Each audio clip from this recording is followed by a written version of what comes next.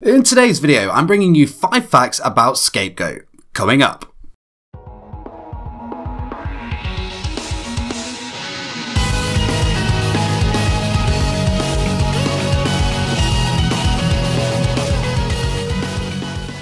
What's up there and welcome to a brand new video on 414 YGO. In today's video, 5 facts about Scapegoat. And hey, if you're new here, why not join the 414 community by hitting the subscribe button and the notification bell so you don't miss out. Today's video covers Joey Wheeler's lifeline, the spell card Scapegoat. This card has saved his ass on many occasions and has solidified its status as one of the most nostalgic cards in the game. Well, for me anyway. But Scapegoat is a quick play spell card. Its effect is that you can special summon 4 sheep tokens that have a beast attribute, they're an earth type, they're level 1 with an attack and defense of 0, and they are special summoned in defense position. They cannot be tributed for a tribute summon, and you cannot summon other monsters the turn you activate this card, but you can normal set. And remember, facts are fun with friends, so share this video with a friend who loves Yu-Gi-Oh! But with that being said, here are the facts.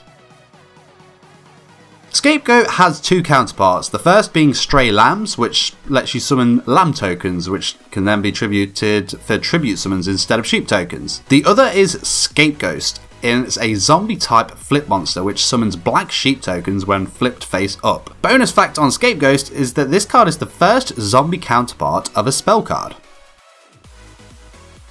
The sheep tokens in the card's artwork also appear in the artworks of the following cards: Token Thanksgiving, Token Festival, Token Sunday, Token Stampede, Tornado, Sealing Ceremony of Mokuton, and in the card White Magician Pikaru, we can see that she's wearing a white sheep token hat.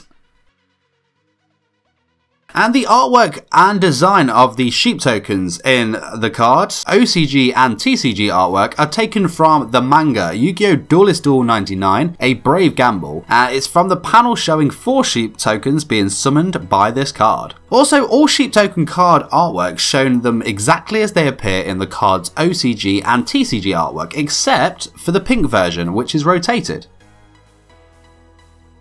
Scapegoat was first released in 2003 in the Joey Wheeler starter deck, and when this card was released it was completely redrawn compared to its first Japanese anime artwork. The second Japanese anime and English dub used the OCG and TCG artwork. And finally, a bit of history into the term scapegoat, which allows us to understand why this card artwork was chosen for this card. A scapegoat is a term used to refer to an innocent person who is unjustly blamed for a wrongdoing or unjustly punished. The term originated from the Jewish custom of sacrificing a goat. These goats were said to represent the sins of the people, and they were sacrificed by driving them off into the wilderness as part of the ceremonies of Yom Kippur. But thanks for watching, this was my video, 5 facts about Scapegoat. If you want more Yu-Gi-Oh! Fact videos, character deck profiles, duels and more, hit that subscribe button right now.